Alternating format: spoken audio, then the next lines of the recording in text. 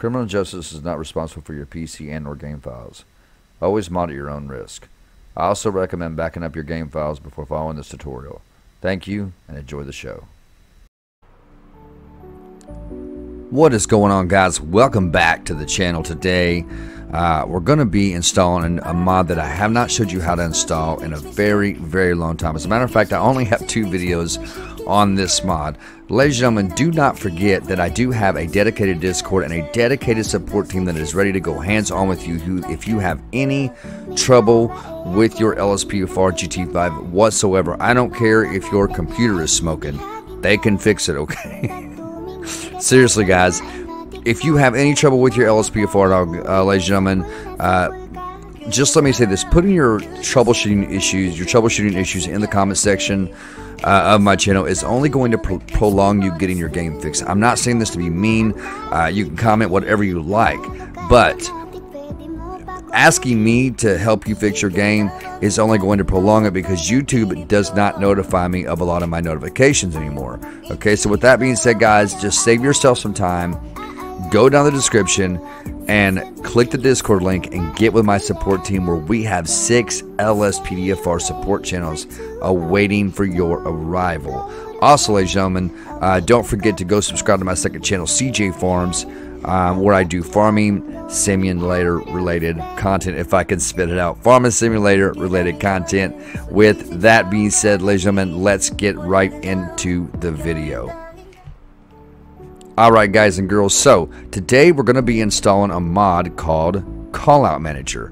Now, I get a lot of questions about this mod, and for those of you that are wondering what this might be, this is a mod that allows you to pick specific callouts and go to them. So, for example, but keep in mind, guys, you have to have callout packs installed in order to pick callouts. You can't just install Callout Manager and you're going to have a bunch of callouts in your game automatically, okay?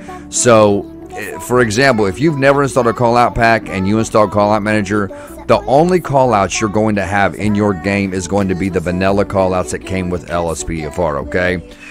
Now, to make Callout Manager function properly, you are going to need a RageNativeui.dll, an up-to-date RageNativeui.dll, okay? Make sure that you have the Callout Manager and the RageNativeui.dll, which you can usually get from Stop the Ped, Ultimate Backup. Any but JoJo mod usually has, well, I think Stop the Ped and Ultimate Backup has the RageNativeui, but I am going to show you where to get it today. With that being said, ladies and gentlemen, click the link down there for Callout Manager. It is going to bring you to this page right here. This is done by Peergood. Just want to tell you, man, I have used your mod for so long, and I love it. It's great. I love it. And we just want to tell you thank you so much for your time and creativity in the LSPDFR community.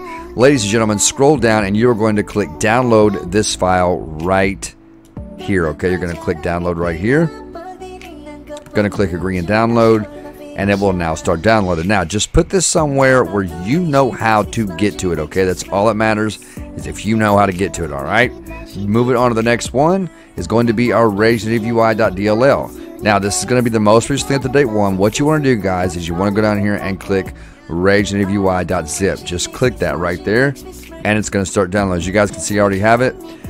Let's go ahead and close out of this window, and you are going to need your Grand Theft Auto 5 main directory. Now, I am assuming if you are here watching my video that a majority of you know how to locate your main directory. If you do not, I will leave a link. You know what? I'll just go ahead and show you how to do it. Go to your file explorer and you want to go to this PC and you want to select the hard drive in which you installed your Grand Theft Auto 5 on, okay? After that, you're going to select Steam Library, Steam Apps, and Common, and then Grand Theft Auto 5. This is going to be the directory you want right here. All right? And we are now, let me grab my Callout Manager and pull it out, guys. My downloads here. Let me pull those out to my desktop, just like that. Let me separate, if I can get them separated. Alright, guys, so here's how we're going to do this. We are going to open up our Callout Manager WinRAR. You're going to simply grab the plugins folder. You are going to grab it and drag it into your main directory, okay, just like that. As you guys can see, it, I already have it. I'm not going to overwrite it. It probably won't tell you that because this is your first time installing it. But if it's not and you're overwriting it for whatever reason, then just replace the files. Close out of that. Get rid of the shortcut. Oh, I really cannot stand when I hit the wrong button like that. Let me get rid of this, guys. Main directory back up. Open up your RageNativeui.dll. Now, the only file you're going to need in here is your RageNativeui.dll. That is it. You do not need anything else. If you will notice, this one says 8/12 of 2020. This is the most recently up-to-date Rage Native UI, okay? Now, what you want to do is grab the RageNativeui.dll and you want to pull it into your main directory. Now, if you already have one installed, it's going to ask you to override it, okay? If it does, go ahead and override it. If you don't have one installed, it's not going to ask you anything. It's just going to drop in just like that. Now, where I already have one, I'm going to replace it, okay? All right, even though I have the most up-to-date. So, let's close out of that. Let me close out of this and close out of this. Now, I'm going to take you guys into the game and I'm going to show you exactly how Callout Manager works. Alright guys and girls, so there was one small thing that I did forget to mention, ladies and gentlemen. Make sure you go back into your main directory, okay? And we are going to navigate to plugins, we're going to navigate to LSPDFR, and we are going to manipulate our INI file for Callout Manager. Because if we don't, it's going to be taking a screenshot the entire time we're using our Callout Manager. And I will explain why in just a minute. So if you want to go into, you should be in Grand Theft Auto 5 plugins LSPDFR. Let's scroll down and go to Callout Manager right here, configuration setting, open that up. Now, if you will notice, guys, in yours, your menu toggle key is going to be set to F12 by default, okay? Now, notice how mine is set to F10, and I'm going to tell you why, because that F12 right there, every time you hit that F12 key, it's going to take a screenshot from your Steam, because Steam key for screenshot by default is F12. So, what you want to do is you want to go right here, and you want to highlight that to I know it's a 2, and just put a number 0, okay, just like that. Then what you want to do is you want to go down here and you want to highlight this word none and hit Control C as in Charles on your keyboard. Then go below here where it says menu toggle button equals none, equals whatever it says for you guys. This is for controller users, okay? You want to hit Control V, highlight whatever that is right there, highlight that whole thing up to the equal sign, and hit Control V as in Victor, and basically you want to type in the word none right there and take out the controls right there, okay? Now, down here, sorry about that, guys. At the bottom where it says set menu to close when a callout is selected. I like setting this to true because I'll tell you why. When it's set to true, and as soon as you select a callout, it closes the entire Callout Manager. If it's not set to true, when you select a callout, you're going to have to back out of about 3 or 4 windows before you close the Callout Manager.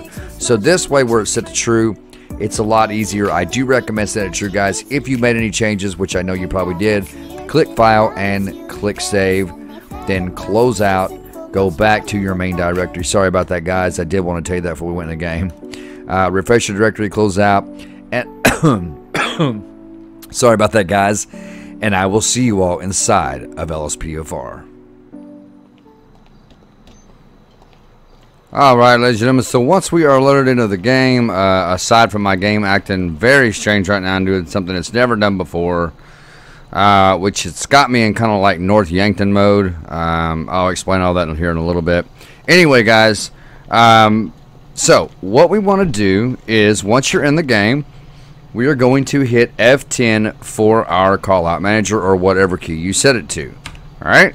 It's going to bring up your Callout Manager. Now, keep in mind, whatever callout packs you have installed into your game are going to show up in your Callout Manager, okay?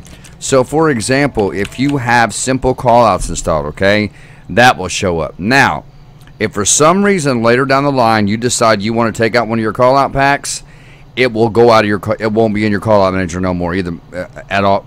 It will not be in your Callout Manager either, okay?